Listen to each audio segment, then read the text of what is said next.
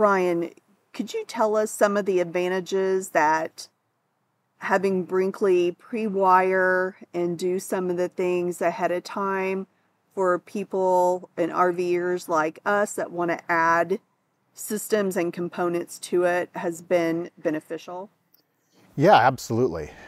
So to take a step back from that, manufacturers, whether it's a trailer or whether it's an RV motorized unit, everything is framed, everything is stapled together, and it's difficult to run things inside. You know, in a residential house, you can get in with flex bits and you can drill and run wiring and conceal it very easily. In an RV, it's just not as easy. Those walls are thinner.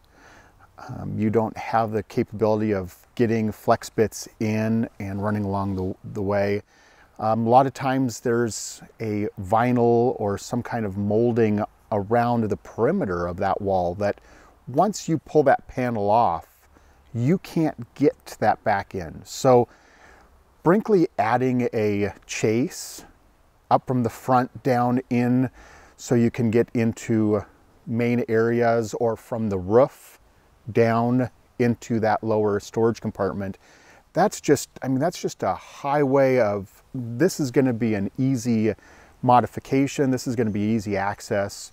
We're not figuring out, well, let's go through this cabinet and we're going to run these wires around and hide it here and put this little trim piece that's going to cover that, or maybe we'll make a chase in a corner and so you're going to lose some space and now have a sharp edge. And there's just none of that you have to contend with.